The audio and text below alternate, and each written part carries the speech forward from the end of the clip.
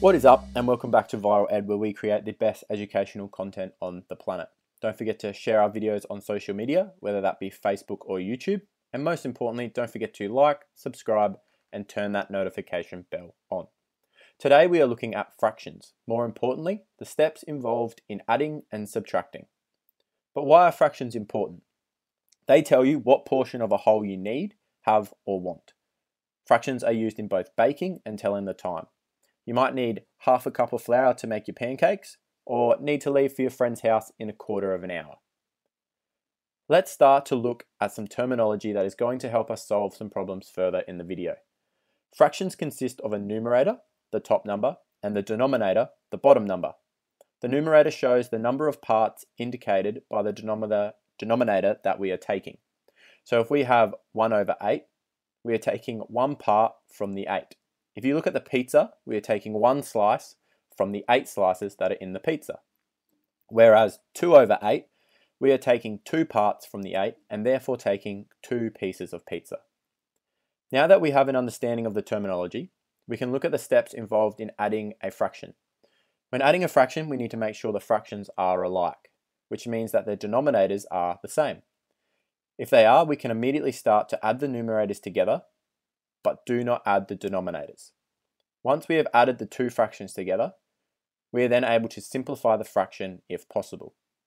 For example, if we have 1 over 4 plus 2 over 4, if we go through the 3 steps, we make sure the fractions are alike, we add the numerators together but not the denominators, and simplify the fraction if possible.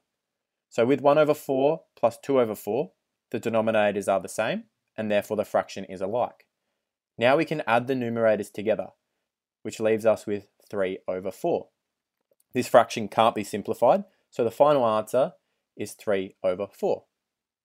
If we look at a more complex problem, say we're given 3 over 8 plus 2 over 16, the denominators aren't the same, so the fraction isn't alike. To make it alike, we need to find a lowest common multiple of the two denominators. In this case, 16 is the lowest, as 8 and 16 both go into 16. So to get 8 to 16, we need to times it by 2. Whatever we do to the denominator, we must do to the numerator. So the first fraction is now 6 over 16, and this means the two fractions are now alike. We can now add the two fractions together. By adding the numerators together, this leaves us with 8 over 16. These fractions can be simplified, as the denominator is a multiple of the numerator. If we divide the top and bottom by 8, we are left with 1 over 2. Therefore, the simplified fraction of 8 over 16 is 1 over 2. Both these fractions mean the same thing. If you take 8 parts from 16, you are taking half of the parts, which is represented by 1 over 2. Next, we are going to look at subtracting, which is very similar to adding fractions and uses the exact same terminology and steps. Let's look at some examples straight away. If we have 4 over 5, take 2 over 5, we can go back to the steps to help us solve this problem. The denominators are the same, so the fraction is alike. Instead of adding, we are going to subtract the numerators from each other, but not the denominators, leaving us with 2 over 5. This fraction cannot be simplified, so the final answer is 2 over 5. If we look at the more complex problem like we did with adding fractions, we have 3 over 6, take 4 over 24. The denominators aren't the same, so the fraction isn't alike.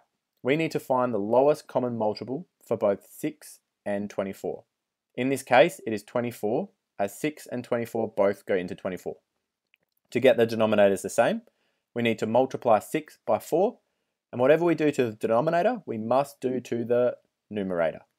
So we are left with 12 over 24 for the first fraction. Now that the fractions are alike, we are able to subtract the fractions and are left with 8 over 24.